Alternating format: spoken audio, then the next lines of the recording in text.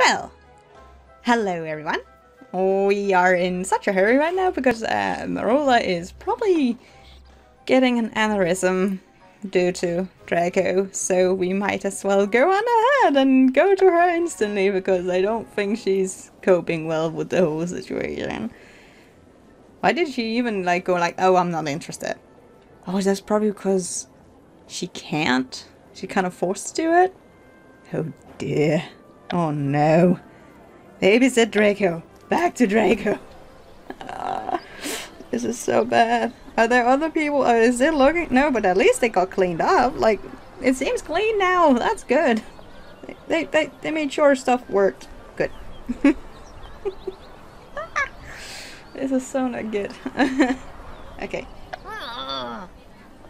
Glad you finally showed up, Bright. Hope you got advice from McGonagall about Malfoy. I did. What have you two been up to?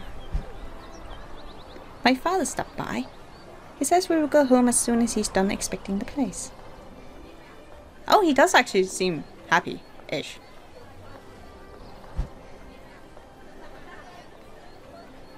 And I expect I won't have to see either of you again. You might have to, depending on the 7-year. If you are starting your school in 7th year or not.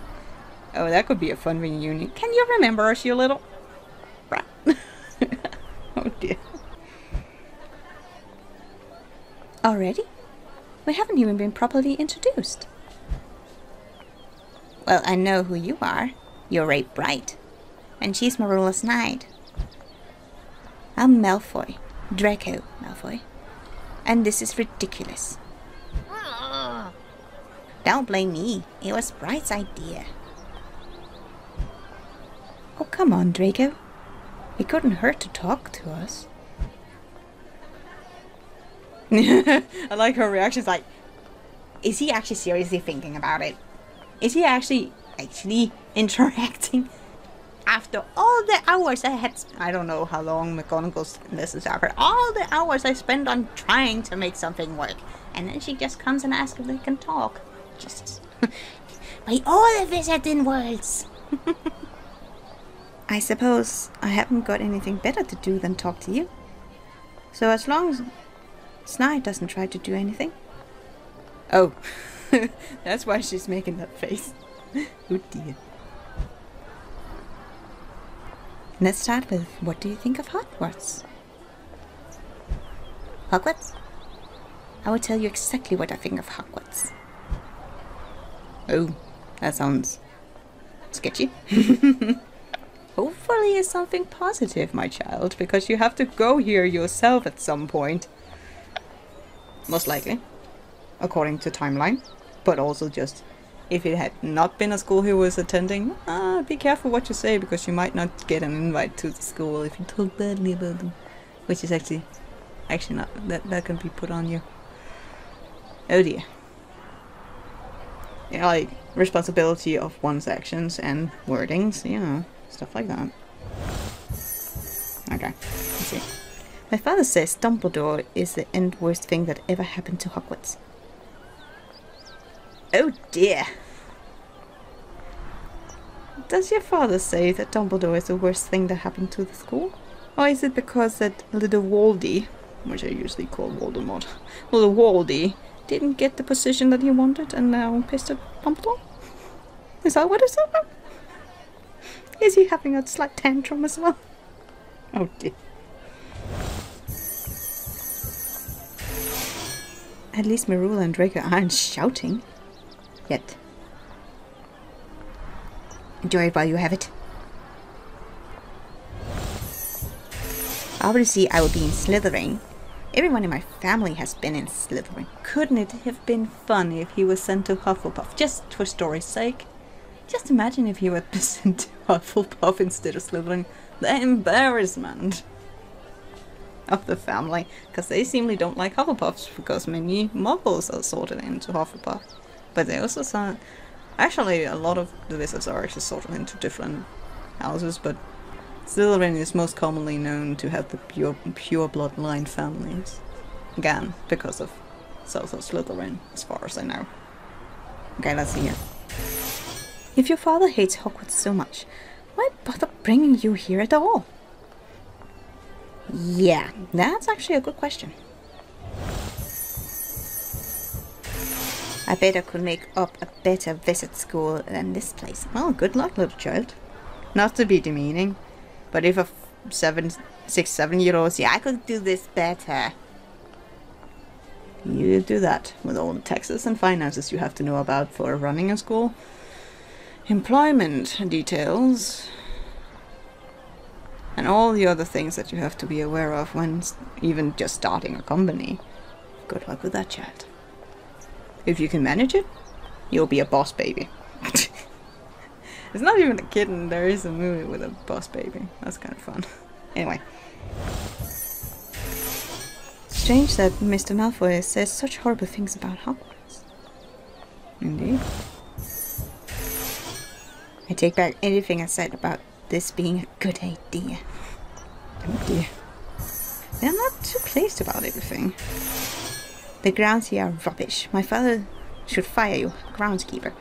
If he fire our groundskeeper, I'll probably not do that to you. I was like, I just learned Incendio.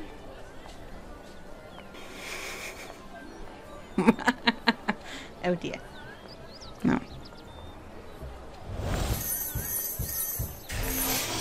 Oh, shut up. I'm thinking about Popskins. Oh, that's actually a nice little thing of thinking about, just like trying to zone him out, like, oh, let the child talk. I'm just gonna think about Puffskins. That's actually a great idea. If he says something rude, I'll just start thinking about Puffskins. They are also so cute.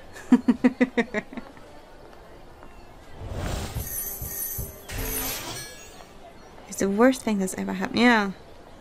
But he still have to communicate nicely to Dumbledore, because even though he's a governor of Hogwarts, I don't think you should put yourself in a corner against the headmaster, because that I don't think he'll be popular about that. I don't think. Professor McGonagall said I should understand Draco. I have to give it a try. Yeah, like you should still understand the kids. So of course, because again, as I said in the previous one, like kids are usually just a result of genes biologically. Also, if they have some challenges, that's what it is. But a lot of the time it's also the environment they grew up in. Because I don't think Draco ever considered anything else than the world he's in. Because he's never been forced to take things into account, or actually been forced to take responsibility for one's actions.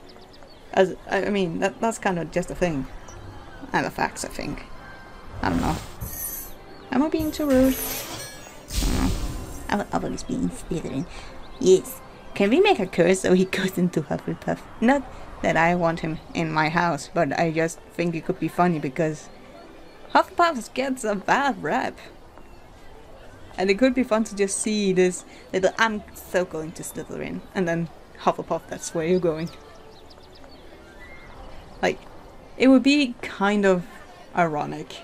Very much so. Like, I'm going to Slytherin. Why am I in Hufflepuff? Like, I'm beginning cosmic punishment. that could be a bit fun though. I'm sorry, but it could. At least they're not shouting at each other. Yes. Why bother bring you at all? Yeah, why would he actually bring his kid if he really hate? Again, like, where is Narcissa? I think her name was. Where is the mother?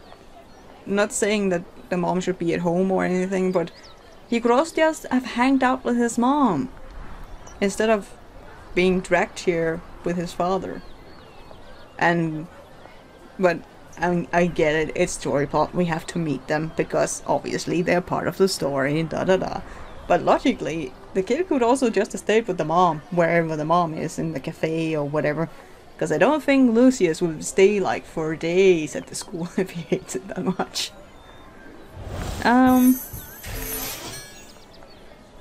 Yes. There we go. I think we're there. I take back anything I said about this being a good idea. Well, that's a good one to end off on, I must say.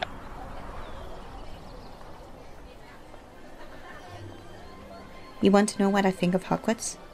My father says this place has gone to the dogs. Father says, and it's very clearly that he doesn't mix his own opinions when he starts out with my father says. Instead of creating his own opinion, he's just mimicking what his parents said, or especially his father. My father says you are the best in your year. Shows how pathetic this school has gotten. Well, you haven't seen our tricks. Ugh. I am the most powerful witch at Hogwarts. Not saying much. My father says, again, when you don't have opinions of your own, but you just mimic, it just tells you he's never... Even he's not even been allowed to think critically. He just has to say, yes, father, that's how it is. He's not even started to think critically about anything.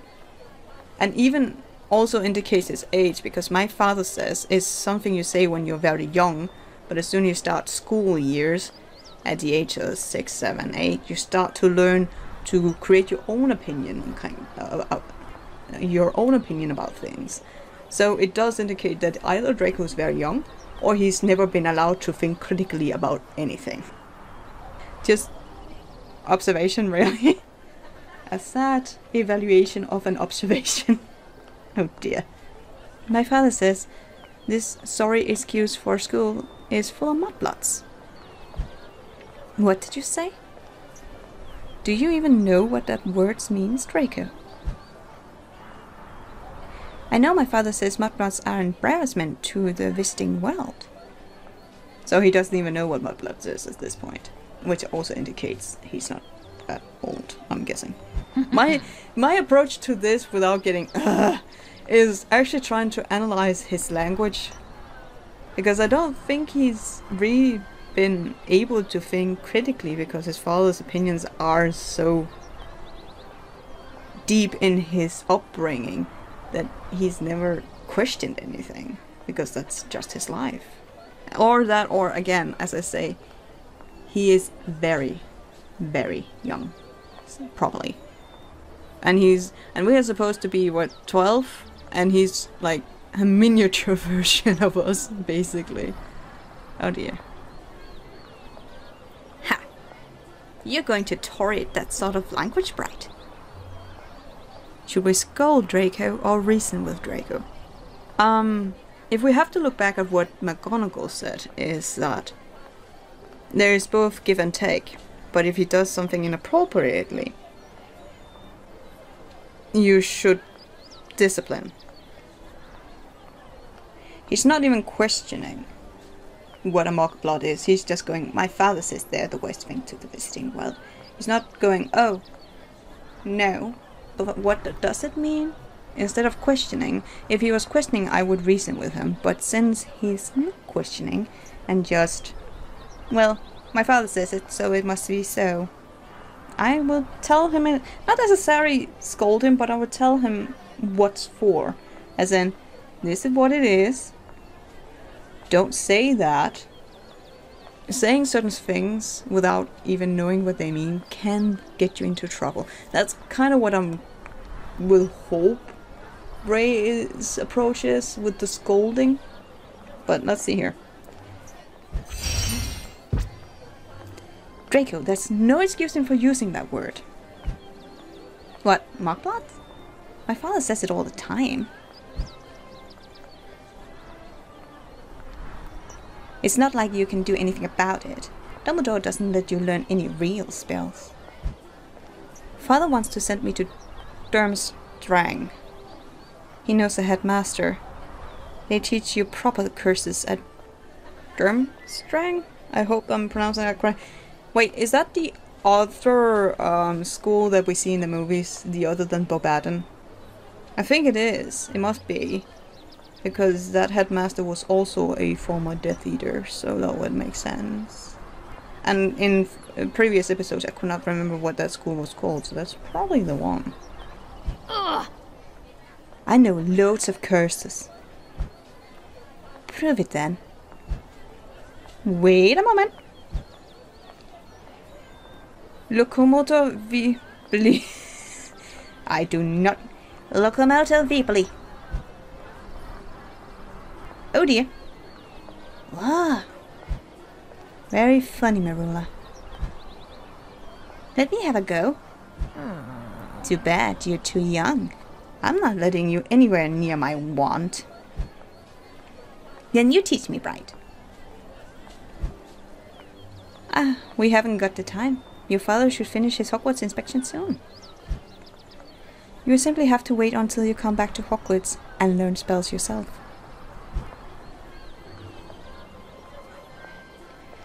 Father, you won't believe. Not now, Draco. Yeah, this is what I kind of assumed is, even though Draco is kind of going like, look, Father, I found out this, and he's just, nope. He's just cutting off his kid for having any opinion or showing any signs of interest of anything, really, I think.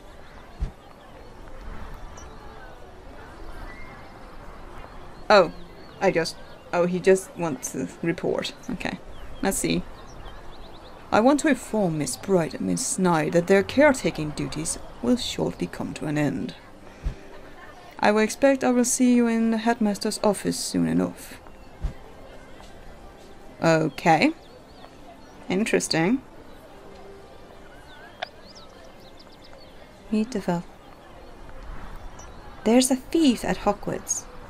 Can you find Mr. Malfoy's stolen... Oh, that's why she mentioned the cane. That's because it has a role to play in this event. That makes sense. Anyway, let me read this done before my head scatterbratter. There's a thief at Hogwarts. Can you find Mr. Malfoy's stolen cane and save an innocent house elf? Or did they blame Dobby? Don't they dare. Okay, let's see. Babysit Draco. Please come to my office. I'm afraid there is an urgent matter to attend to. Oh dear, what now? Well, other than the cane is probably gone. Let's see here. Make no mistake, Mr. Dumbledore. I will report this to my fellow Hogwarts governors.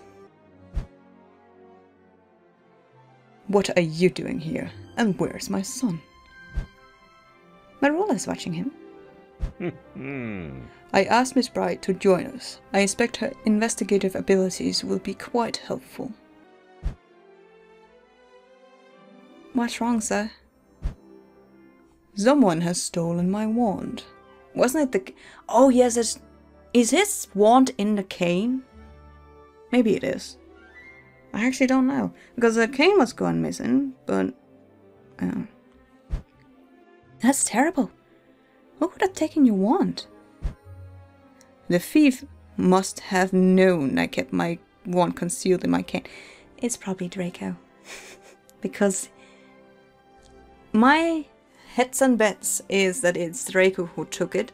Mostly because Merula wouldn't let him touch her wand and we didn't want to teach him, so he decided to take his father's wand because he knows where it is. That is my guess. Just by the fact it kinda is obvious. Perhaps it will help to give Ray Bright a full explanation.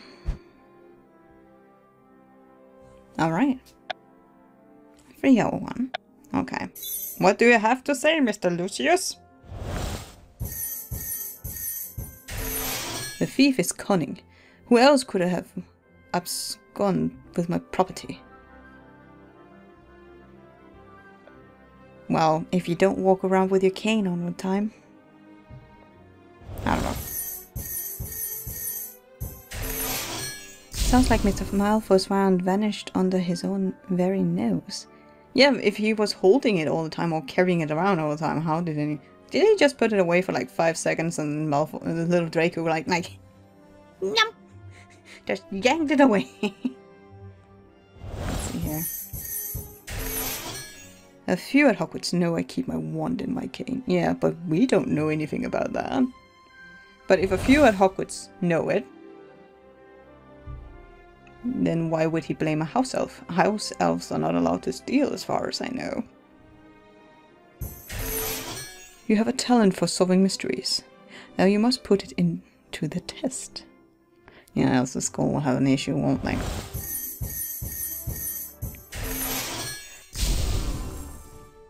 The theft of my wand reflects poorly on Hogwarts. How can that be? Sometimes thefts happens because you don't think, Mr. Malfoy. This is gonna be a messy business, isn't it? He's probably already have a person in mind. It has to be them, because his opinion is infinite. It cannot be changed. It cannot be altered. That's how it is, and that is how it must be, kind of thing. Instead of just changing your mind every now and then.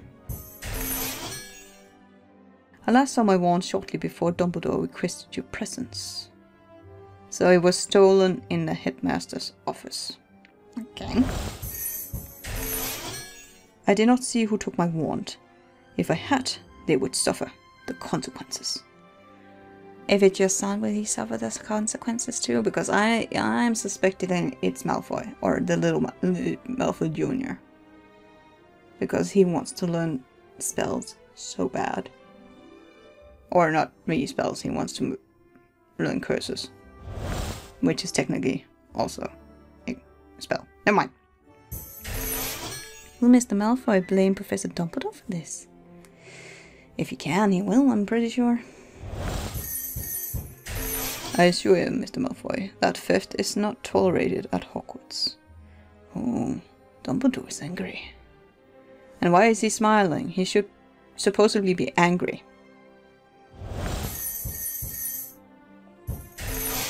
The thief is cunning. Who else could they have absconded with my... Yeah. We're starting to circle here. Mr. Oriana says the wand chooses the visit.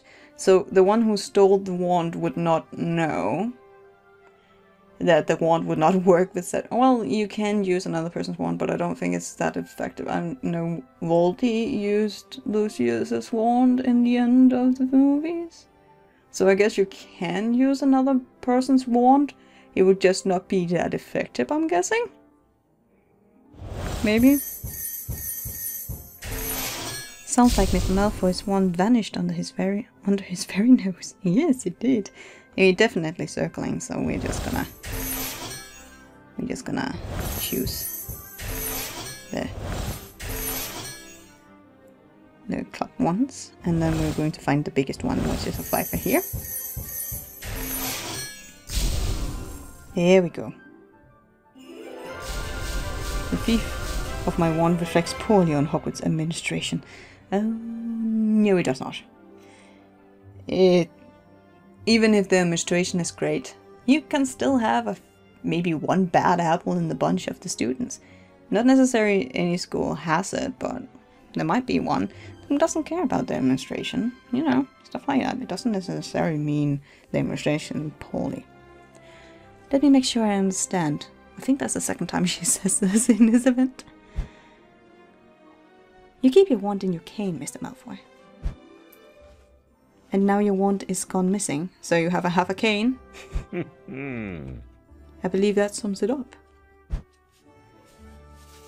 Yes, very astute. I cannot leave Hogwarts until my wand is found, and the thief caught. If you're sure the wand was stolen, you must have a suspect. Few people know that my wand is concealed within my cane. Myself and my elf. That's a serious accusation, Mr. Malfoy. Indeed. Non-human magical beings are forbidden the use of wands. And such crimes deserves punishment. Good day, Headmaster. Sir, what will happen to Mr. Malfoy's health elf if I can't find the missing wand? I'm afraid Mr. Malfoy is correct.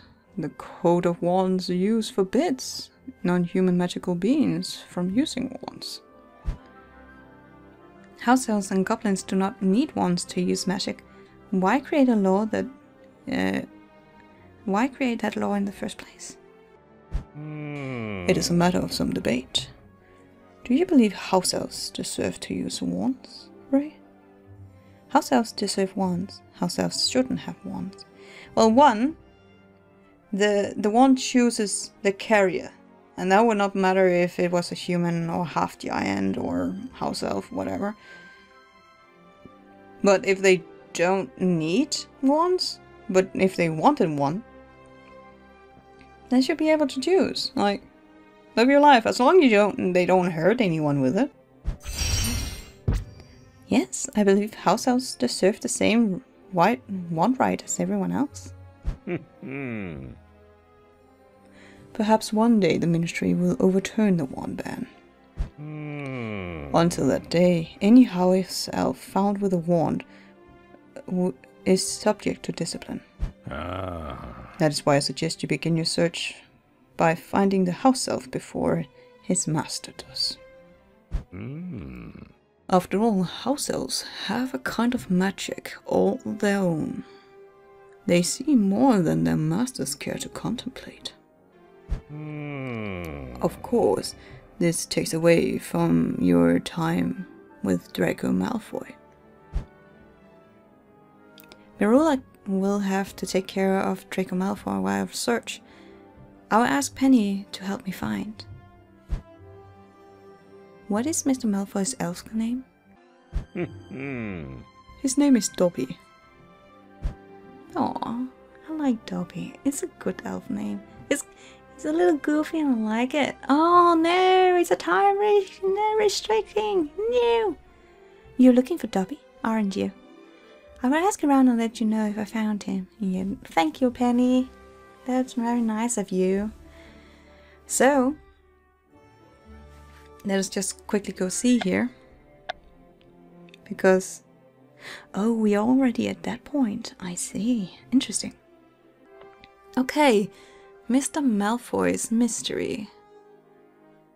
Yes, and he has already made his opinion, or he has already made his mind up who the perpetrator is, though no proofs are given. He just assumes, and therefore he must be right. Kind of attitude towards things, and I don't really specifically like that. However, in the next one we will go find Dobby, little Dobby. And hopefully we'll find out who actually stole the wand, who I do believe to be Draco Malfoy. But we'll just have to wait and see. And until next time, guys, take care and have a fantastic day.